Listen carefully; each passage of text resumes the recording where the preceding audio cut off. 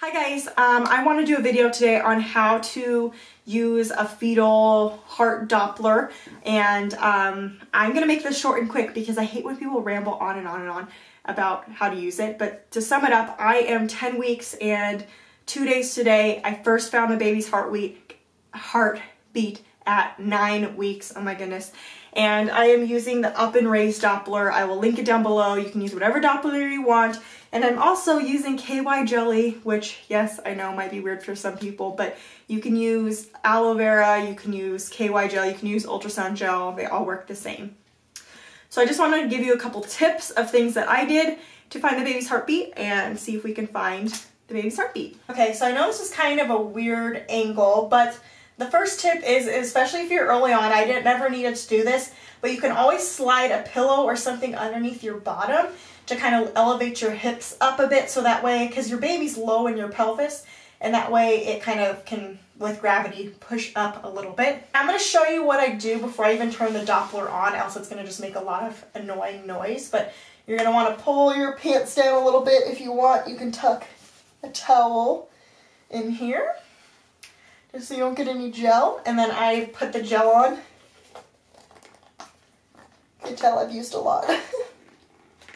So before I turn it on, I like to get it all kind of gooped up here. And now this tip is, so wherever your pelvic bone, I don't even know what this is called. I call it the vagina bone, I'm just going to be honest. But you'll be able to feel it low. And I like to start way down low and kind of angle the Doppler, not straight, but at more of an angle. And then you're just going to very slowly start in one spot and kind of turn in a circular motion so that you're checking all the angles in that spot. And if you don't hear anything, then move a little bit to your left or right or up and down, and eventually, hopefully, you'll find the baby's heartbeat. But just a disclaimer, sometimes for me it's more difficult than others. Sometimes I find it within 3 seconds, sometimes it takes me a couple minutes, but honestly, the baby can be in a different position. Everyone's anatomy is different, so don't panic if you can't find it at just a couple of weeks. Or 9 weeks, 10 weeks, whatever. So I'm going to go ahead and turn it on.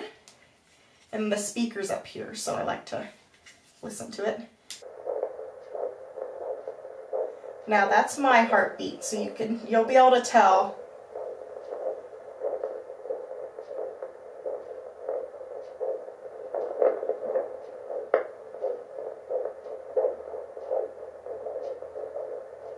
There we go.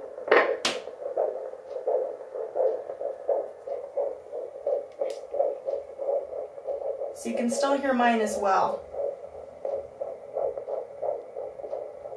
But you also can hear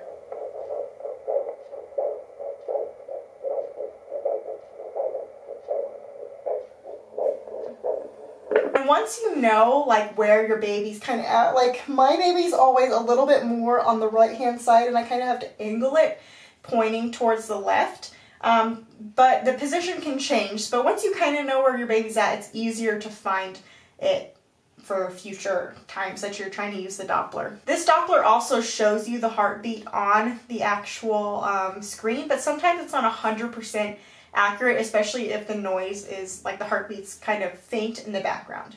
Anyways, I hope you guys enjoyed those couple little tidbits on how to find your baby's heartbeat and how I found my baby's heartbeat. Again, don't be discouraged if you can't find it early on. For me, like the first time I heard it, I was like shocked that I actually found it, but I prepared myself mentally to know that I may, excuse me, jeez, that I may not actually hear the baby's heartbeat for the next couple weeks. So if you want to get the Doppler that I have, I will link it down below. Otherwise, there's so many great Dopplers out there, you can honestly pick any of them and I'm sure they'll be fine. So thanks for watching and I'll see you guys in my next video. Bye.